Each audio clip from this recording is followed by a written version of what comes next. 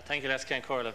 I want to say, first of all, on the record of the House, that there's no party in this House that has a monopoly on wisdom or people's experiences, that has the sole view of how people are suffering. Everybody in this chamber knows the terrible state that the country is in and the difficult circumstances that people are in their everyday lives.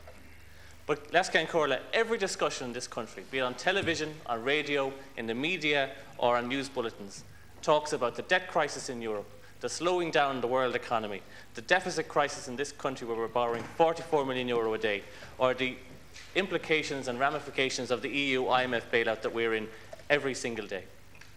Yet I listened to the 5 speeches from Sinn Féin yesterday, and they didn't mention once either of those topics.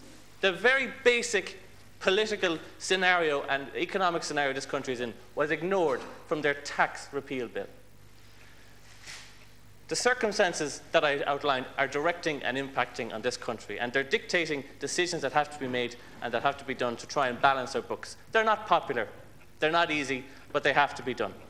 The 5 deputies, Deputy Stanley, Deputy O'Quailon, Deputy McLaughlin, Deputy Culreevy, Deputy MacDonald, took no time to mention any of these issues when they came in here to lecture us on taxation policy and economic policy. I want to quote from Deputy Stanley yesterday.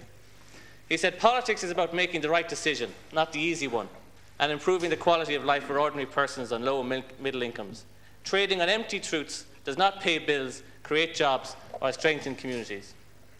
This is from Sinn Féin, who 16 months ago ran an election campaign saying that we didn't need the EU IMF deal, that we could survive on our own, go home, we'll survive, we can look after it.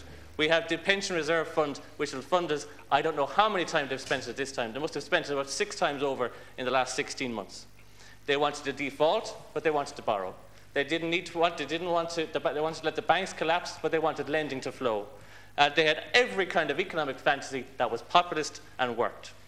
The truth is that there is no credibility in your economic policies. There's no substance to it, except short-term political gain. The second thing that Deputy Stanley said, and he was quite, along with his other colleagues, quite lecturing to the point. To the Labour backbenchers, I say the following. The public who elected them are sick to the teeth of hearing that things will be worse. It could not be worse for families, he said. Well, I'll tell you this, and this is my own personal view as a Labour backbencher. I personally do not believe that a Fine Gael government on its own, and this is because we are separate parties with separate ideologies in a coalition, a Fine Gael government on its own, in my view, would not have reversed the minimum wage cut. I've talked to deputies, I've talked to people, there was definite consternation about it. 1 minute, Deputy. A Fine Gael government on its own, in my view, would not have removed 330,000 people from the universal social charge. If you look at the speeches on the record of the Dáil, they tell you that. A Fine Gael government, in my view, on its own, would not have reinstated the legislation to protect people on the JLCs. I think the Minister's comments on that were quite clear. And I really do not believe that a Fine Gael government would have protected the basic rates of social welfare. That is a fact. And I would rather be honest with people and have achieved something in government, having had an input into a programme for government in the most difficult time that this country is in, than be a cynical shower who sit on the opposition benches taking cheap shot after cheap shot with no economic substance, with no thought-out policies.